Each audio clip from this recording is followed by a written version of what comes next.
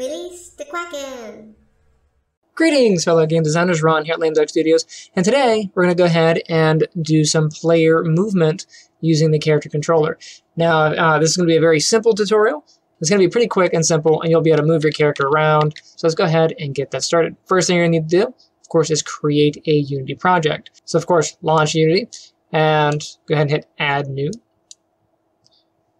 We can do a 3D project, and we're going to go ahead and call this Character Controller, and this one's going to be a demo. Make sure that you save it in a location that you like, and then hit Create.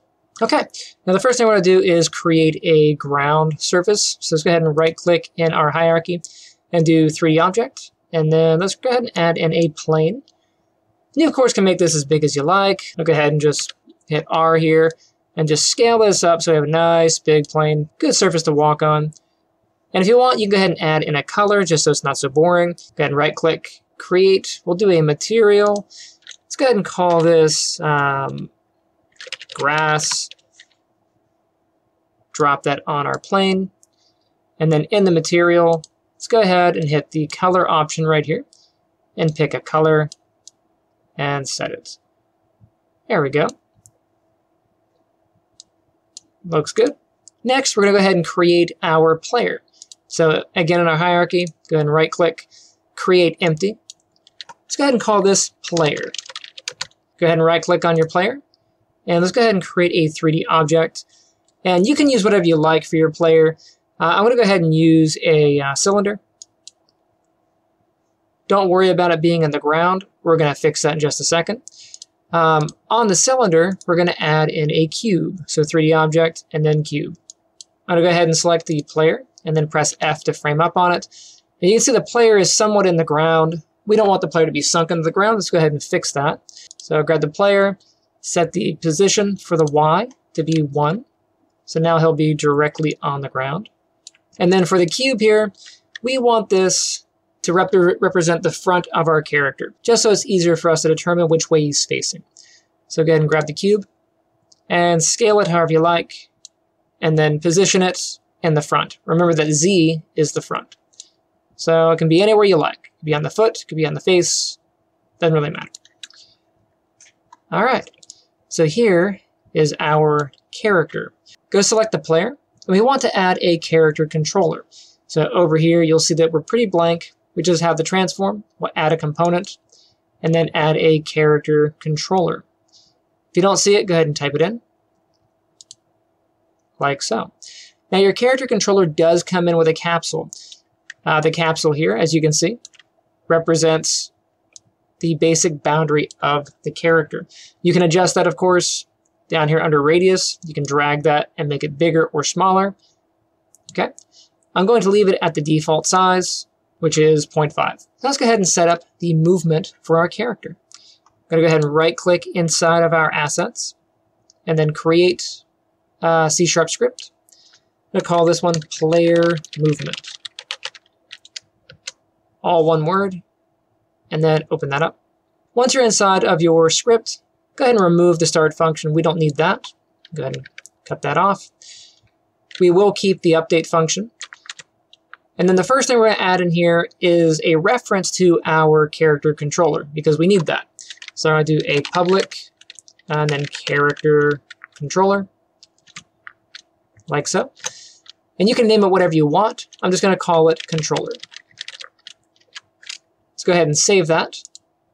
Jump back into Unity. Go ahead and select your player, and then add on the C# script. So drag that to your player.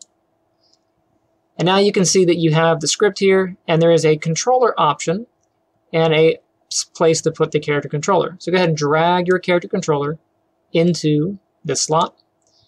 Awesome. Let's jump back into our code. The next thing we want to do is set up the parameters for our ability to move. So first thing on our list, we're going to do private. We're going to go ahead and do a float, and we're going to call this move speed. And we'll set that to 5F. The next thing we're going to want are the input values that are going to store the information for when we push a key.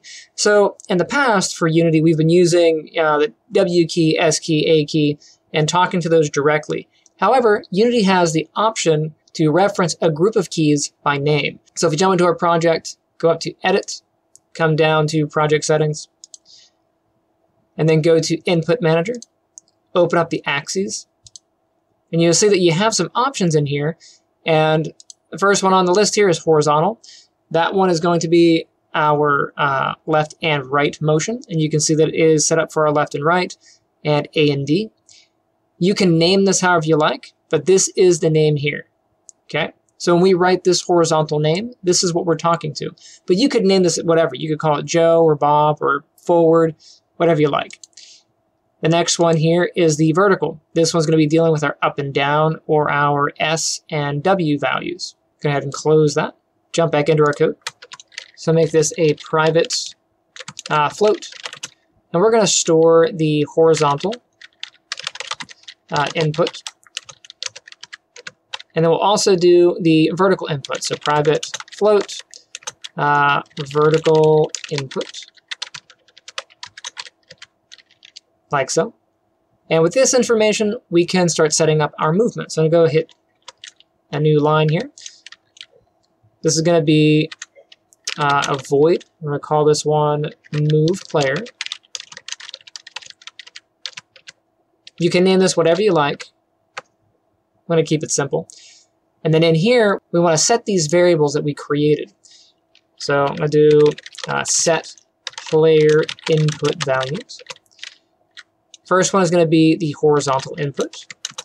And that's going to be set to the input.getAxis.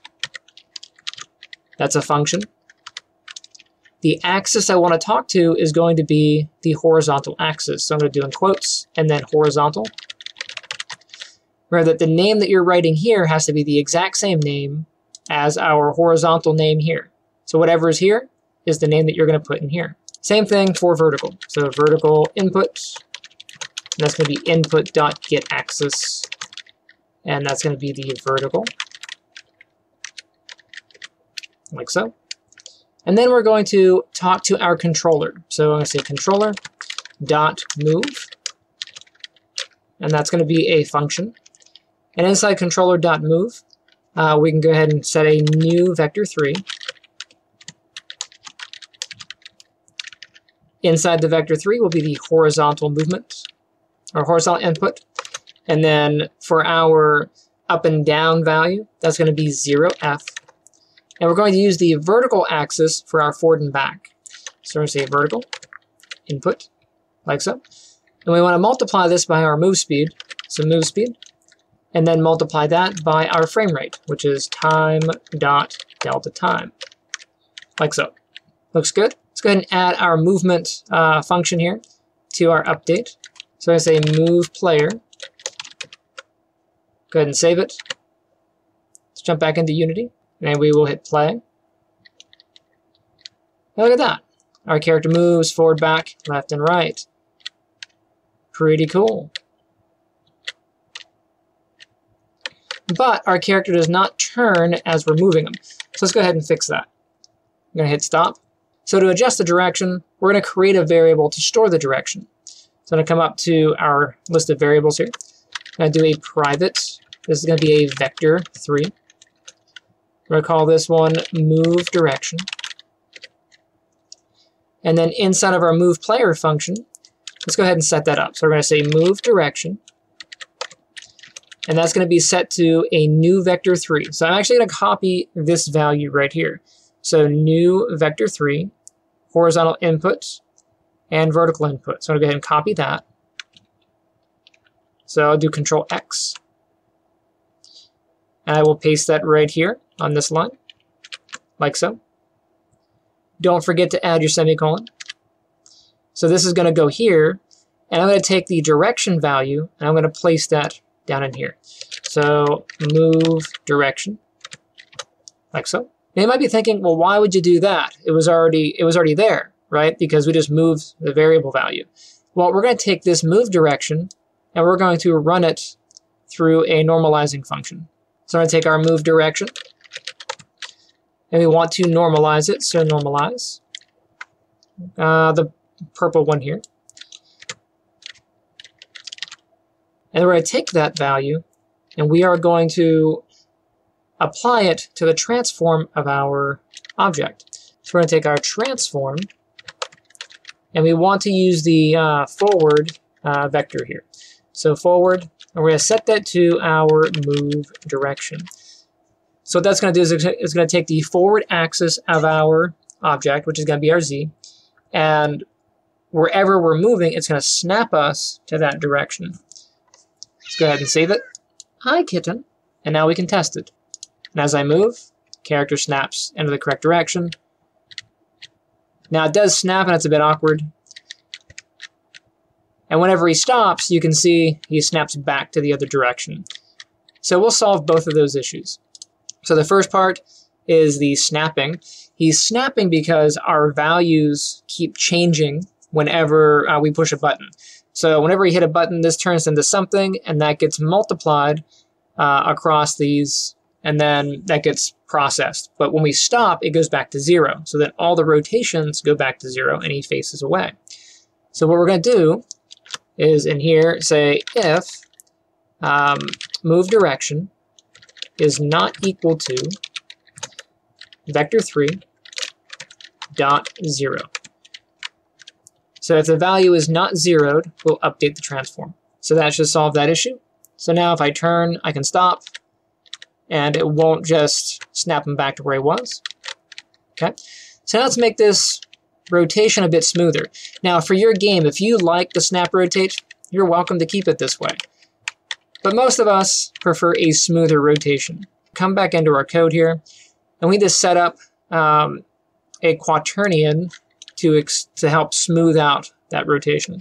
So I'm going to say private quaternion. And this is going to be rotate 2. Inside of our movement for our player, we're going to say rotate 2. That's going to be equal to a quaternion dot look rotation. So in here, our forward direction is going to be wherever we're looking. So we're going to say move direction, and then our up value. So vector 3 dot up. Now we can take this value and we can modify our rotation code here. So instead of doing transform forward, we can do transform rotation, and we'll set that equal to quaternion dot rotate toward. And inside here, this takes a few different values. The first one is it wants to know what quaternion are we rotating from, and then it wants to know the quaternion we're rotating to, and then it wants the max angle that we're changing, the amount that we're changing over time. So the first value is pretty easy. That one's going to be our current rotation, so whatever the current rotation is. So transform dot rotation.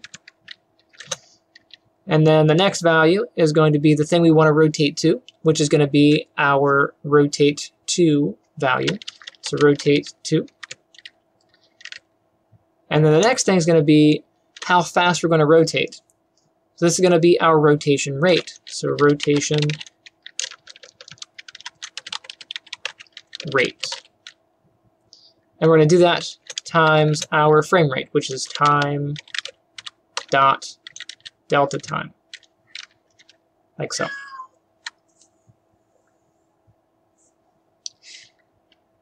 And I'm going to come back. I'm just going to go ahead and hit on rotation rate. I'm going to hit enter. That way I can break the line. This just makes it easier to read on one screen, so it's just not off the screen over there. For the rotation rate, you can see it's red and angry. That's because we haven't set it yet. So I'm going to come up to our variables and do a private float rotation rate. And this is how fast you're going to rotate. Now the bigger the rotation rate, the faster you're going to rotate. I'm going to go ahead and set this to 512, but you can change it to whatever you like. So 512F, I'll go ahead and save it, hit play. Now when I turn, I rotate nice and smooth toward the direction. Nice. Now there is one other thing I want to fix, and that is if you let go of a button, do you notice how there's a delay in how quickly it stops? Well, that can be fixed pretty quickly. We're going to jump back into Edit, Project Settings, and then inside of our movement, we're going to take our horizontal value, come on down to our gravity, and you can see the gravity here. If you hover over, it says speed in units, that the output value falls toward neutral. Okay, so right now we're at a value of 3. I'm going to go ahead and just change this to 10, and that's going to give us a pretty instantaneous stop. I'm going to go ahead and do that for the vertical as well. So vertical, change the 3 to a 10. Again, I'm adjusting the gravity, not the sensitivity. Sensitivity is how fast it moves. Gravity is how slow it or how quickly it slows down. I'm not sure why they named it that way. It's just how they did it. So we'll go ahead and close that. Hit play. And now if I move and let go, it's a pretty quick stop, and we can move our character around. Awesome. In the next one, we're going to go ahead and look at how to set up the camera for first person, third person, and top-down view. Okay, so stay tuned, and I shall see you next time. Hey guys, thanks for checking out my channel. Misty and I both thank you. If you enjoyed the video you just watched, make sure you hit the like button and subscribe. Also, we are at 1,500 subscribers. Woo! That is awesome possum. Rocket Flip is out if you have not taken a look at my latest devlog. It is in open beta testing, so if you want to grab a copy and test it out, see how it plays, leave some feedback, it really helps me out. Anyways, thank you all for watching, and I shall see you next time.